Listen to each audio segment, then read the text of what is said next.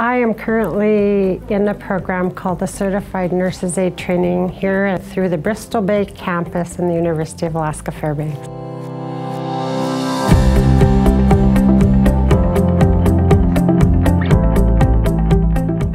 I've been told over and over, it's never too late to go to school. My goal here is to stay here and to help sustain the assisted living facility. I was pursued to come back home to Dillingham to work at Makalut Inuit. It means Grandma's House Assisted Living. Things I'm learning here, I'm going to be able to teach to the staff that I have. The classes are smaller, you know the people that you're working with, you get to know the instructors.